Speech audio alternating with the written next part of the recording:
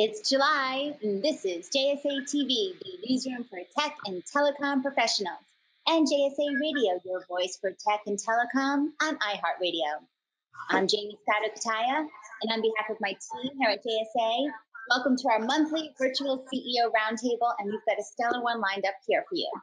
These monthly broadcasts, of course, lead us up to our on-site CEO Roundtables at our executive networking event, the Telecom Exchange, or TEX, acronyms, we love them.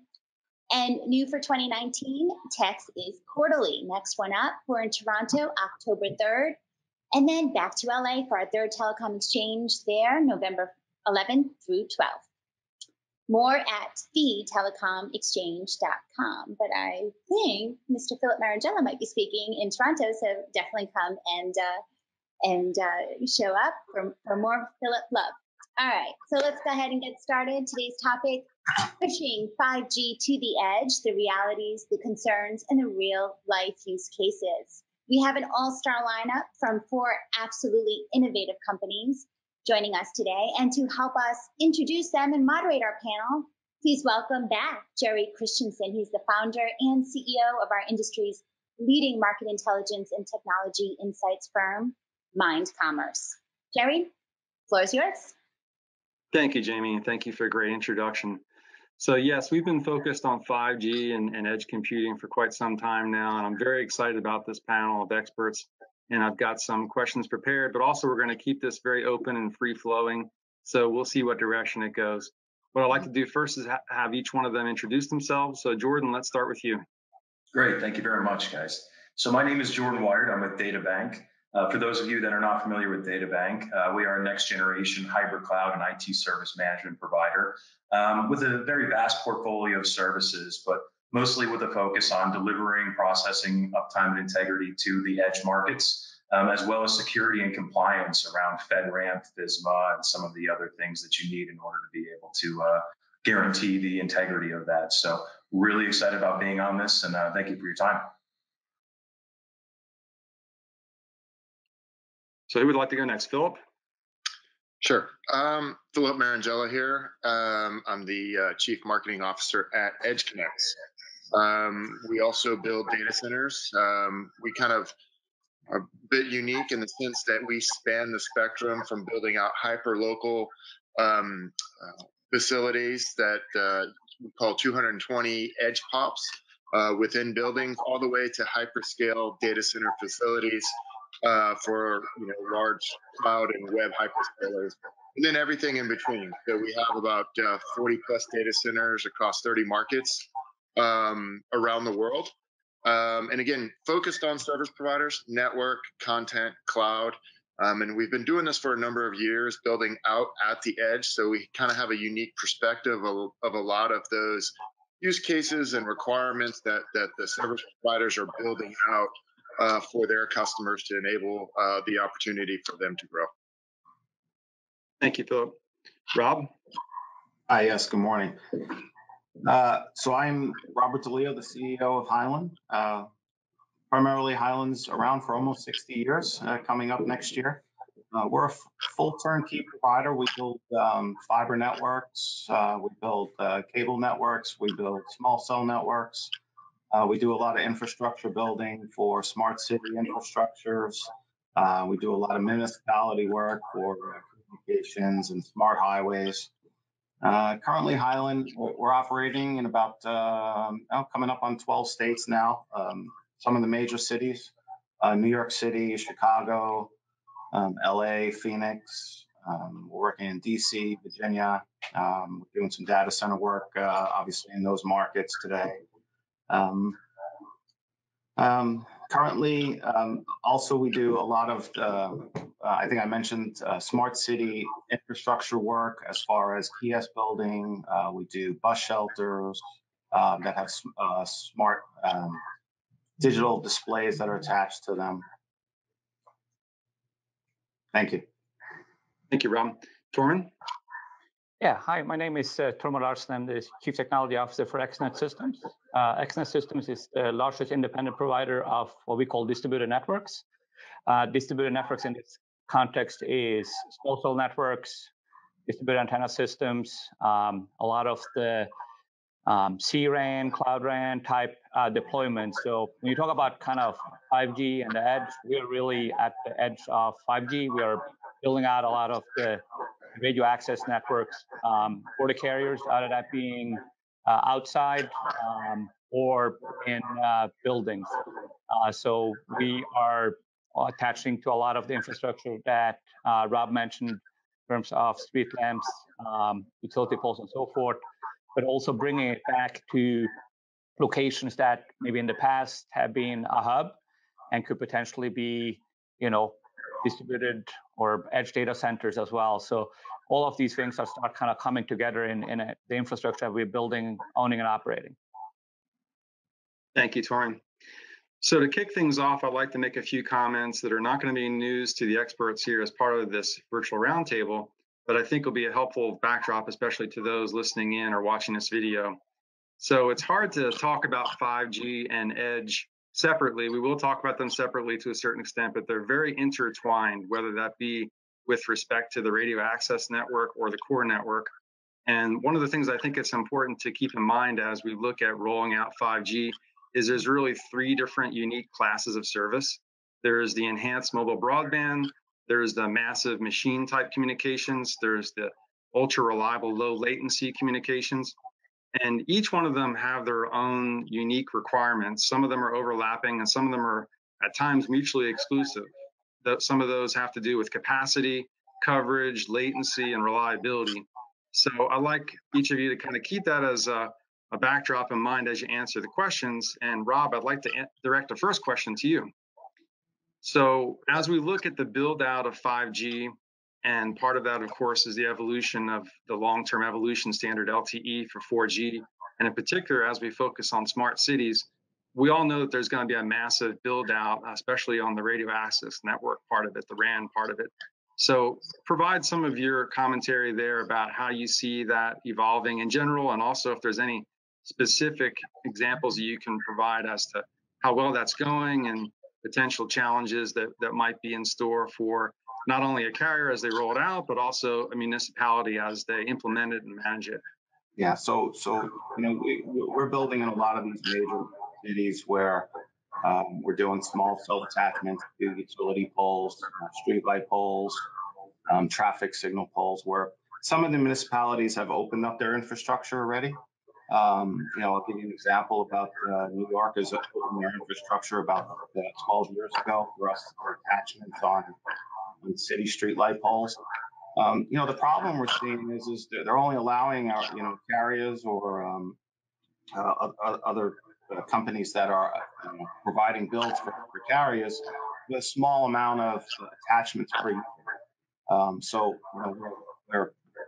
they get 200 to 300 attachments allowed per year, where they need thousands of attachments per year. So that's where we're seeing struggles. We're not seeing the municipalities opening their doors up enough for permitting for us. These challenges are there's a lot of fiber needed to small cell attachments, right? So we have to deploy large count fibers to these attachments. The infrastructure is there in some of the major cities.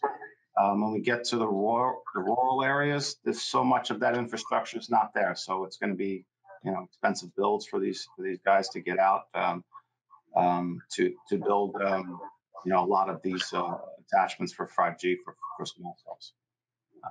Great, thank you. Tormod, would you like to weigh in on that as well?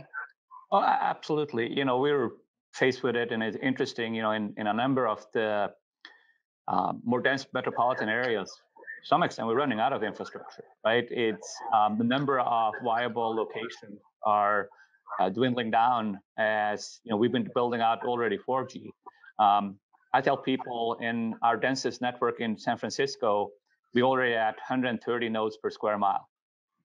So if you start thinking about that in some of these municipalities where it's limited amount of infrastructure, that's a challenge. The other part of it for 5G specifically, as we've been deploying 28 gig and 39 gig, we have other limitations of where we could put the equipment on the poles. We really have to kind of be on top of the pole with not only the antennas, but actually the radio heads, the electronics itself as well. And also because of the way it is kind of being built out right now, some of that is actually pretty big equipment. So it's, it calls small cells, but from a physical perspective, it could be pretty sizable, specifically as we try to build for multiple operators. So that's obviously introduced some challenges, both from a aesthetics and loading perspective, but maybe even more importantly, from a power perspective. These 5G radios actually consume a lot of power, and that's not always available on the locations that we are doing. So but I think what Rob mentioned, just the sheer volume is most probably the biggest issue for the municipality to really kind of come up with a process that accommodating, a program rather than a site-by-site. Great. So that's some good discussion on some of the RAN issues. I'd like to transition a little bit over to some of the core issues. And when I think of edge computing, mobile edge computing, multi-access computing, I think of that as being part of the core. You guys might have some other ideas about that. I'd like to direct a question to Phillip in that regard. So we've been talking a little bit about 5G and some of the issues, the availability of power and fiber, and perhaps there could be some backhaul there for 5G to help with some of those fiber issues. But when we speak about the edge, one of the things that we often talk about is a multi-cloud environment, the prospect of the carriers deploying the edge and the prospect of there being some distributed data centers, regardless of where they're located, perhaps in an enterprise, a telco closet that a large corporation has. So Phillip, I'd love to hear some of your views on that, how you see this evolving, and what you see as the carrier involvement, and do we anticipate this over-the-top model, the OTT model, perpetuating as it has with some of the apps that we currently have in an edge environment with edge-specific apps? I'd love to hear what you have to say about that. Yeah, sure. So, look, I think, not just for cloud, but what we're talking about here, and what's interesting with the panel that's brought together today, is collectively what we're really trying to do is help re-architect the internet, right? And why is that? It's because the internet has been traditionally download centric, right? And the way it's been configured historically has been good enough to support this core out to the edge distribution notion, right? But if you look at whether it be cloud, whether it be over the top content, but then you see all these other trends emerging in terms of virtual reality, cloud gaming, autonomous vehicles. So much data is being created at the edge and being sent back to the core, right? And so it's just not efficiently constructed. And so this is whether it's a data center, whether it's the network, wireline or wireless, whether it's the towers and all this stuff, we're working together to try to help satisfy the demand trends that are coming in terms of the volume of the data and the velocity requirements, the latency requirements that data will require, and smartly route that traffic so that it can alleviate those bottlenecks that are happening at the edge, right? And I think, building out these data centers at the edge where you can do a lot more compute there rather than sending it all the way back to the core will be key to that, right? And smartly determining what you keep at the edge, what goes to other edges or back to the core is kind of what we're all working to help facilitate and alleviate these upcoming bottlenecks that we're seeing. So I'll leave it at there. I'm sure Jordan also has seen a lot of this and has thoughts on it as well. Yeah, that's great. I was going to turn it over to Jordan as well. I'd love to hear your perspective. It's interesting, and Phillip really hit the nail right on the head. If you look at the edge computing market, it's looking to exceed $11 billion by 2024 with a CAGR of about 35%. It's not going anywhere, but it's being driven by a significantly large and collective amount of different attributes and different types of technologies to, like Phillip said, re-architect the way that the internet works. You had mentioned something about cloud on-ramps, right? And for us, edge computing at a DataBank level is really within proximity to the processing and where the data needs to be. And then once that data is captured, how do we actually manage and guarantee the uptake or the integrity of that? And part of that is being able to provide the aggregation to different types of multi-cloud and IT service management frameworks, right? Because as we continue to push out and more processing and more types of innovation and applications and all these different things, it's not one fits all. Especially, if you look at ExteNet, part of the Digital Bridge family that DataBank is a part of, we are strategically working to be able to connect while being able to address the one-to-many type of requirements that are needed in order to be able to deliver this, right? So from our perspective, the over-the-top, a lot of the network function virtualizations, SD-WAN, a lot of these other different types of transformational technologies, we embrace those and we work in co-op with them to really be able to condition it and provide those different paths and routes in order to get to what the desired outcome is from the consumer. Great, thank you, Jordan. So piggybacking on that, Jordan, another question back to you, and then I'd like to have some others weigh in on it as well, is data. You talked a lot about data, and so did Phillip as well, the need to have edge computing, because otherwise you've got a backhaul back to the centralized core cloud computing infrastructure, which obviously induces delay, and so that's going to be a big problem for some of these ultra-reliable, low latency applications like virtual, any kind of virtualized service like augmented reality or autonomous vehicles. But the big question is about data. Who owns it? That's a big rhetorical question. Who has the care of custody, especially if it's an OTT model where maybe it's a third party that's actually managing the app on the edge computing infrastructure. So what are some of your thoughts around that, Jordan? How is the whole data ownership and custody issue going to evolve?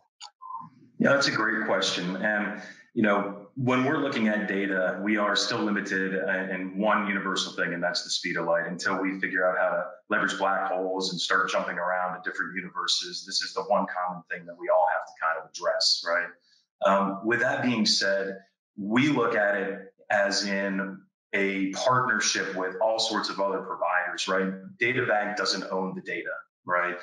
We own and have the responsibility for supporting that data and aggregating that data with other types of strategic partners and stuff like that. So ultimately, what I would say is it's collectively owned, but the ownership is really more scoped through a guarantee or a service level agreement, right? And being able to say, we guarantee this type of performance for this type of environment, or this type of guarantee for this type of objective or outcome that the business or the consumer wants. But ultimately, that data goes across a lot of different providers, again, especially with the OTTs and all the new types of platforms. We're all just working together to make a really nice meal. Great, thank you, Jordan. So, Phillip, I'd like to go back to you on this one as well. And I'm going to amend the question just a little bit because I want to make sure I'm clear on what I'm trying to get at with this. So there's a lot of data that's going to be created by 5G and edge computing, an autonomous vehicle, for example. So who owns that data and who has the right to do stuff with it, for lack of better words? And so, is it the automobile manufacturer? If they're providing transportation as a service, is it the carrier? Is it maybe a third party? Is it the end user? Is it all the above? And how do you see that data being used, whether it's real-time data? Do you see it being syndicated? I'd love to hear your thoughts on that.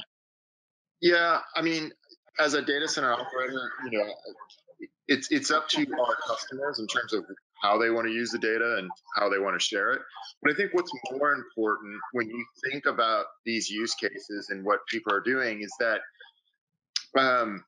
what's important is this edge peering notion and in terms of the transfer of the data and how you more efficiently and effectively distribute that data between the kind of supply chain of the creators and consumers of that data.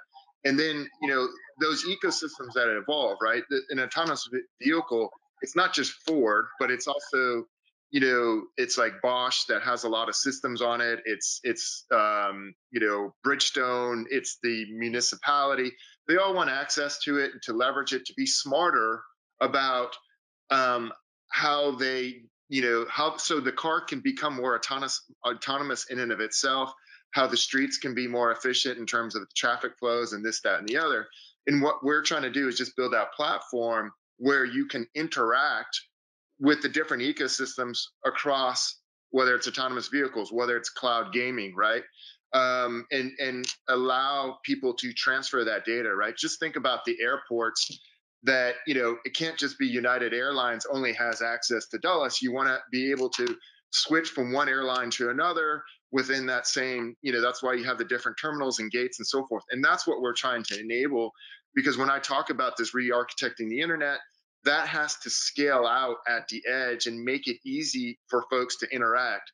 And what's important is that the networks don't say, hey, this is my 5G. I've built this out. I've paid all this money, and I'm only letting you ride on my network, because a provider or a service provider like a Google or Facebook or what have you will want access to all those networks. And so we're just trying to provide a platform for them to interconnect seamlessly and efficiently. Great, thank you, Phillip.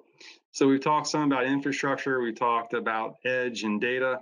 I'd like to turn things back over to Rob and to Tormod. I'll start with Tormod first. The open-ended rhetorical question is, what are some of the leading 5G edge-supported applications going to be? And you could pick any segment you want. If you want to look at the consumer segment or enterprise, industrial, or government, what do you see as some of the leading applications? You could pick any one of them. And when you answer the question, Tormod, let us know some of the challenges in supporting it, whether it be reliability, capacity, coverage, or latency. I'd like to hear some of your views on that, Tormod. Yeah, absolutely. And maybe to piggyback to a little bit what you asked about in terms of data. One of the things we are seeing right now, which is kind of related to 5G, is this notion of private networks, right? And you talk about being at the edge. Those are really at the edge. And you talk about having the need for edge compute. And in these cases, it's actually maybe a little bit opposite of what Phillip said. It is actually application. If you are in manufacturing, you don't want Google and Facebook and all of those have access to that data. Or you're in healthcare, right? Same thing. So now you have specific applications. Either that is based on, a lot of data, so the broadband aspect of what you mentioned earlier, or massive IoT type applications that are specific to that locality or that hospital, if you want.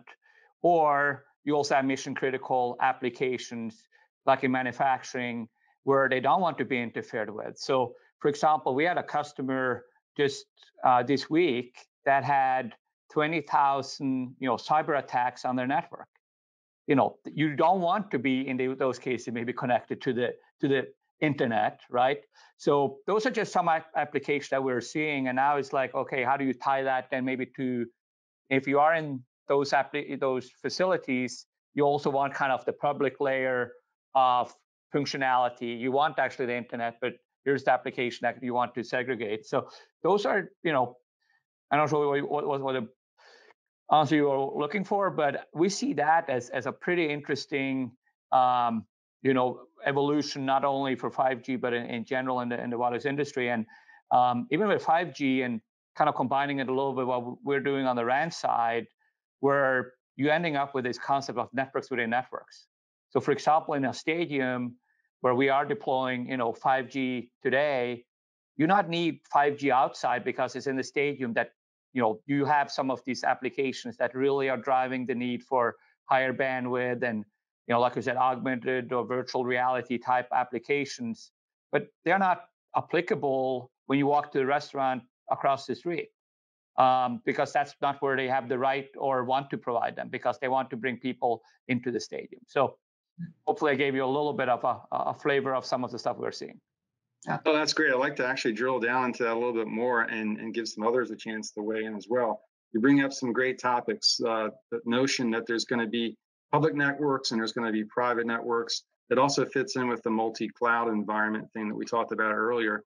And so, and Rob, I'd like to hear your thoughts on this as well. From an infrastructure perspective, how do we support this in a way so that if there's a wireless network, and as Tormod was saying, they have different types of privacy and security requirements than, say, a public network, how do we build out the infrastructure in a way to support this multi-cloud environment to ensure security and privacy in both contexts, one being the public cloud per se, and the other one being the private cloud that you might see in an industrial application, for example?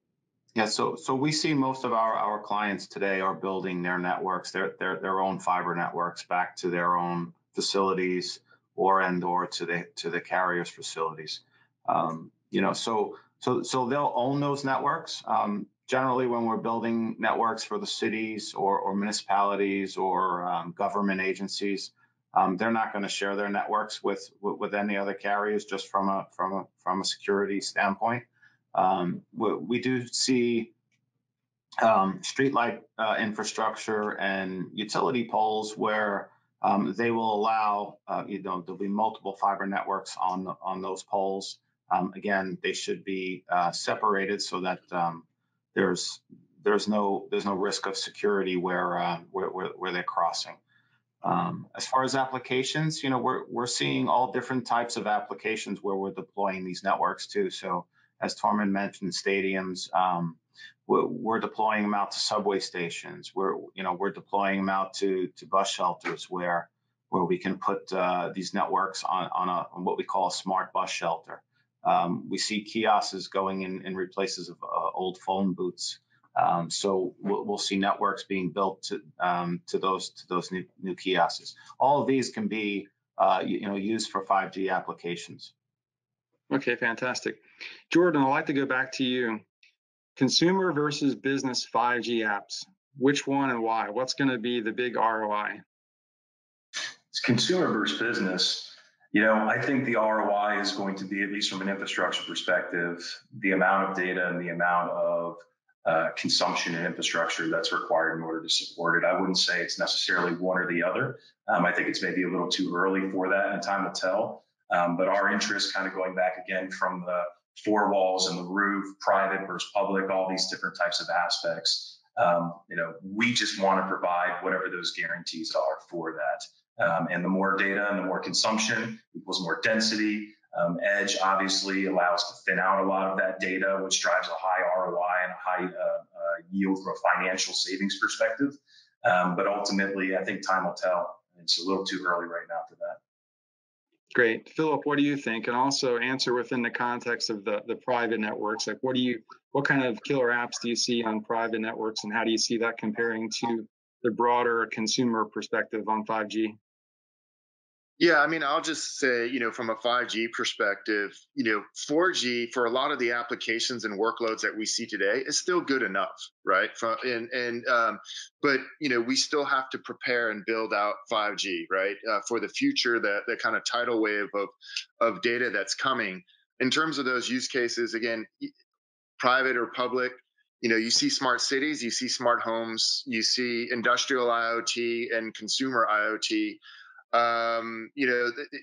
Like Jordan said, it's that the wave is starting to swell, but it's too early necessarily to determine. I think I'd probably lean more on the enterprises and some of the things that they're trying to build out, and those kind of volume of requirements are going to kind of be a leading indicator.